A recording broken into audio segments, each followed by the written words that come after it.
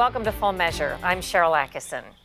It used to be called the magic mineral, the strange fire-resistant fibers known as asbestos that are found in natural rock. By now, most people know asbestos has proven to be a major health hazard.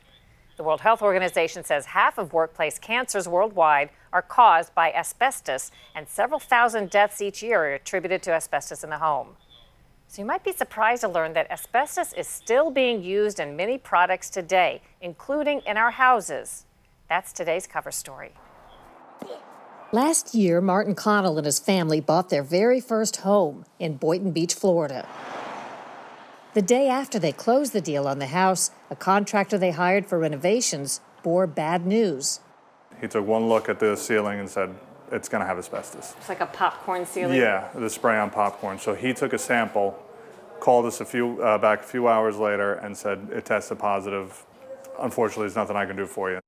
More tests found more asbestos. The house was covered with it. Yeah, so they had to come in and they had to take out every piece of drywall. Everything had to come down. So this was the kitchen. This was a laundry room. The bathrooms basically are demolished. A lot of the AC work got damaged during it. All the insulation had to come out. What room was this? The master bedroom. But you did a home inspection and it didn't turn that up. Correct. Here in the state of Florida, the asbestos inspection is not part of a pre-real estate purchase inspection. And you're a firefighter. Mm-hmm. And you didn't have any idea about that? Nobody seems to have any idea about it. The contractors that I'm talking to, they have no idea about it. I was calling senators' offices, congresswomen and men's offices. Nobody had any clue that asbestos is still here in Florida, that contractors are allowed to build with it here in Florida. This is more than the story of one family's disaster. It turns out a hodgepodge of laws and regulations across the country mean many homeowners could find themselves in the very same boat.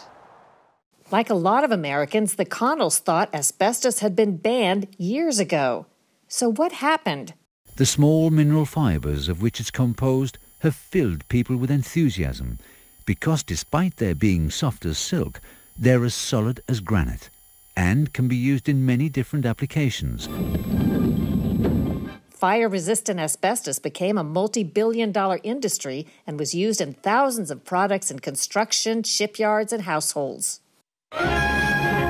In big production at a Rochdale plant is a new material likely to play a useful part in fighting fire. It's an aluminized asbestos cloth. The history and dangers of asbestos have been documented in numerous videos and films, like Evil Dust.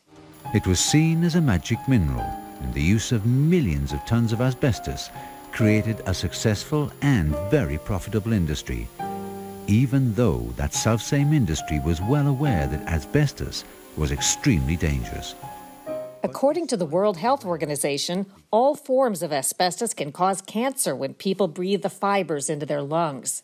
By the 1980s, there were so many asbestos cancer victims, chemical companies started up massive asbestos trust funds to pay injured workers and their families.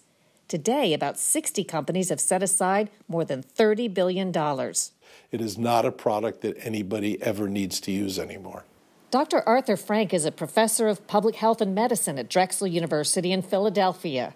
He always keeps an asbestos sample on hand, sealed in plastic for safety. People think that asbestos is now no longer either used or legal in the United States, which is not true.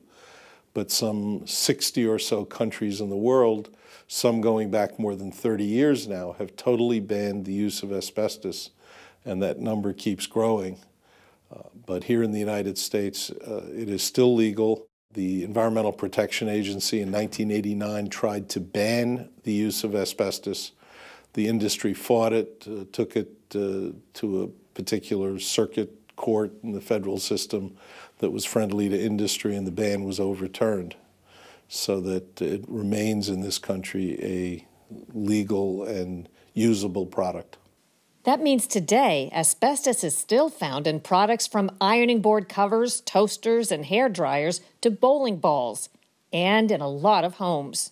It could be in the form of asbestos floor tile, it could be pipe wrap in the basement, it could be insulation around the boiler, it could be blown-in insulation in the attic, or sheets of asbestos that were unrolled.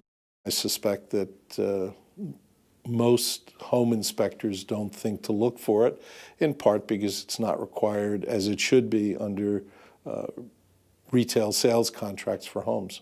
We sought interviews with representatives of the asbestos industry, but couldn't find anyone willing to talk to us. In the past, an industry spokesman said it's possible to use asbestos in a controlled and safe fashion. We have known for many years that asbestos can be safely and securely bound in today's products as long as carefully controlled manufacturing and installation processes are employed.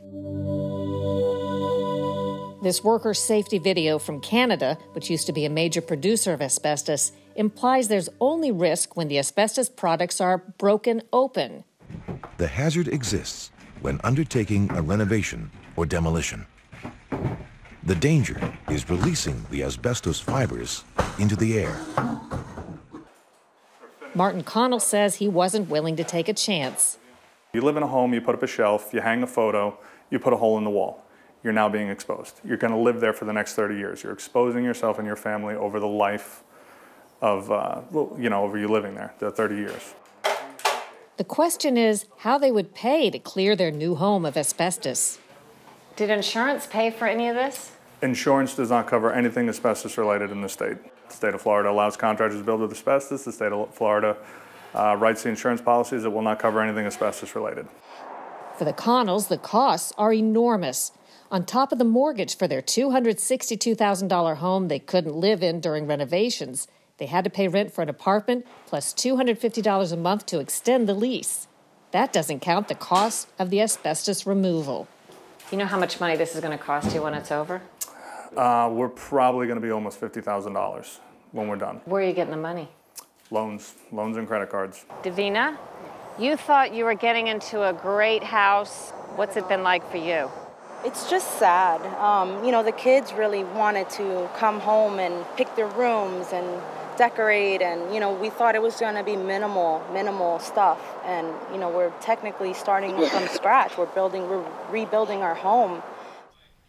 The EPA announced in 2016 that it was evaluating asbestos risk as required under a law passed 2 years ago, but wouldn't tell us where they are in that process.